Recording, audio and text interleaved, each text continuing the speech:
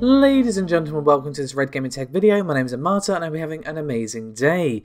Paul is having some well-earned time off today, but I'm not here to talk about that. I'm here to talk about, first of all, Zen 4, aka Ryzen 7000. As of course, AMD finally gave us some more details on it at Computex.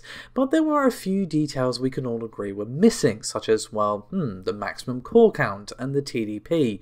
But thanks to AMD's Robert Hallock, Director of Technical Marketing, we now have these details confirmed. Yes, no rumours, no salts TM required on this one.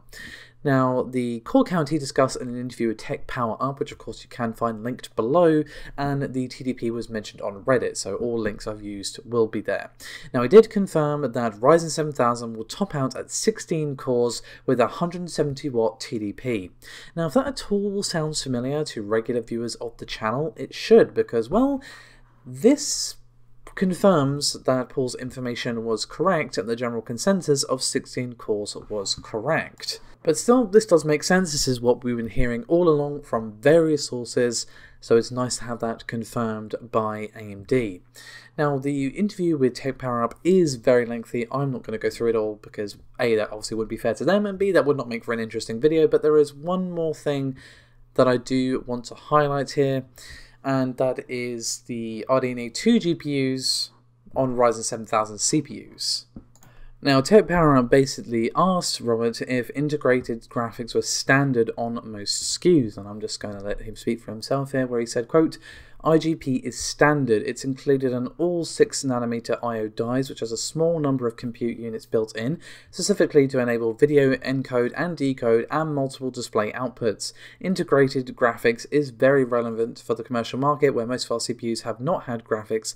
That's a big customer appetite. They don't buy discrete GPUs. Now we have a much richer portfolio of processors that can play into the commercial space. For enthusiasts, it will help diagnose a bad graphics card to get the system up and running while you're waiting on the GPU to show up. The iGPU configuration specs are consistent and all of the CPUs will have it. Now, for those of you wondering, as a follow-on question, okay, does that mean we're not going to be seeing any APUs on the AM5? Well, no. Basically, Robert said, quote, not at all. We actually don't think of the Ryzen 7000 series as an APU. It's a processor that has graphics. I know it's a subtle difference. To us, when we say APU, it really means the product has powerful graphics, is capable of playing a game, has all the bells and whistles for video encode, display, drivers, etc. The iGP in Ryzen 7000 is designed to light up a monitor, handle video encode and decode, run a home theater PC, do productivity, but it's not gaming grade graphics. APUs with big graphics are absolutely a continued part of our roadmap, and you'll see more. So, like I said, the full interview is quite lengthy, so if you guys want to go give the full thing a read, you will of course find it linked in the description below this video. But I am genuinely really excited for what's going on with Zen 4. Obviously, we still don't know a lot of stuff, like the more important question of, well, pricing and actual performance, because, well, they were very vague with what they said at Computex, so there's definitely more to be revealed. But while we're speaking of Zen 4, I feel I would be remiss not to touch on something interesting from Intel's Raptor Lake, which of course is the 13th generation and will be the direct competitor to Zen 4 this generation. Now, this one is a rumour, so get your salt shakers back out for this one, as we have some new leaks from the Bilibili leaker and reviewer, Enthusiastic Citizen, whose name should need no introduction if you're at all familiar, who is now going by the name of ECSM Official.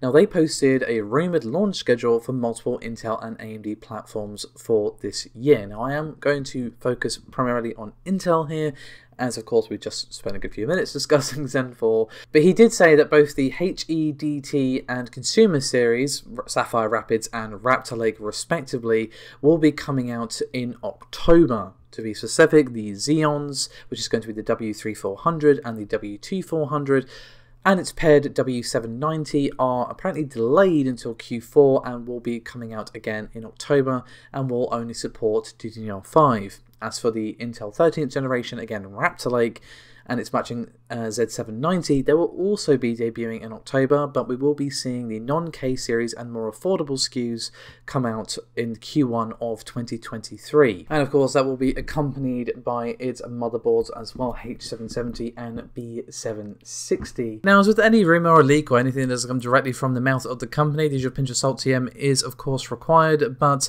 this is very similar to what they did with Alder Lake, so just keep that in mind. Now, they're also alleging that Zen 4 is going to be launched around August, and that we're going to be seeing the higher end SKUs launch later. But just to jump really quickly back to AMD for a moment, as there's something very interesting I want to discuss for Threadripper. As of course, you know, we did have the Threadripper 5000 Pro SKUs for Zen 3, but we didn't really have the bells and whistles and the big launch that we had for the previous generations of Threadrippers. And genuinely there's been a question of, well, will Zen 4 actually get a HEDT processor? And Hallock, once again, in one of his many interviews, spoke to Forbes, and of course, once again, linked below, you will find it. And they were basically asked if AMD had any plans for Threadripper with Zen 4. Now, unfortunately, Robert didn't have a lot to tell us here. He basically just said that Threadripper is not going anywhere. So Threadripper isn't dead or anything dramatic like that. We will see something happen with Threadripper in the future, but obviously he confirmed pretty much literally nothing. He just said that, you know, it's not going anywhere, but that could mean that, you know, in 5 years' time we get a new SKU. That still is not it going anywhere, you know. Hopefully we do see it for Zen 4. You know, it was really, really cool and kind of interesting to see AMD do this, and, you know, to see them competition there between, you know, AMD and Intel, not only on the desktop sort of gaming side, but the higher end, more professional side. And, you know, obviously the Threadrippers kind of took Intel's HEDT, oh my god, that's hard to say, processors to school a little bit. And again, it's just good to see competition. We don't want to see a stomp on either side. Competition is good. And I've said this before, but I will say it again, you can't stop me. Anyway, that's me done for this video. Thank you so much for watching. As always, remember to give us a like and subscribe to us up out a great deal. And I'll see you next time. Bye bye.